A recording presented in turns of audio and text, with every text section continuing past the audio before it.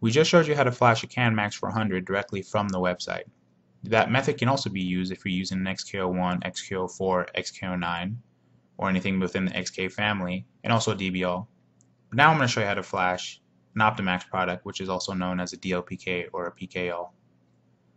As you see here, right below the Xpresskit.com logo, if you have a CanMax or an XK module plugged in, it will tell you what you have plugged in and the firmware currently on there.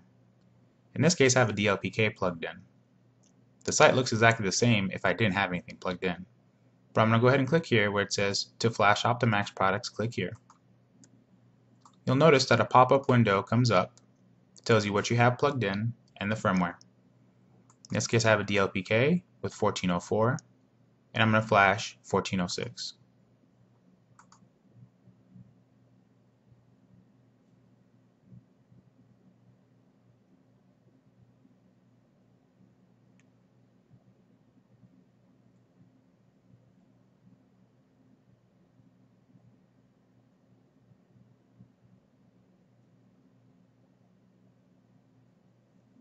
And the flash is complete.